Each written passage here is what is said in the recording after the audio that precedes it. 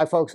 One of the things that we really believe in is that metrics should be first-class citizens. And when I say that, what I mean is that the metric artifact is really this contract between a data team and a data consumer or a business user.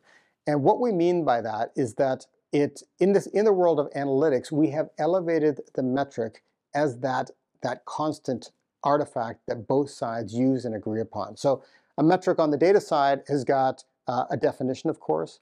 It's got a calculation. It's a building block and it has a calculation.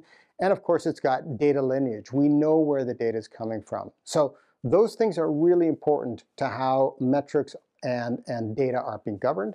And then on the business side, for the data consumers, there's a consistent definition again.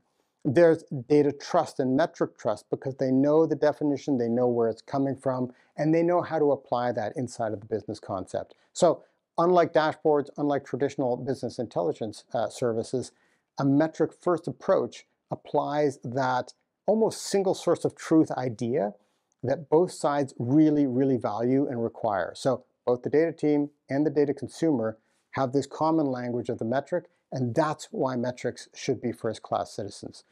Let us know what you think. There's a lot of interest in semantic layers, metric layers. It's something that we believe in a lot. So if you're passionate about that as well, we'd love to hear from you.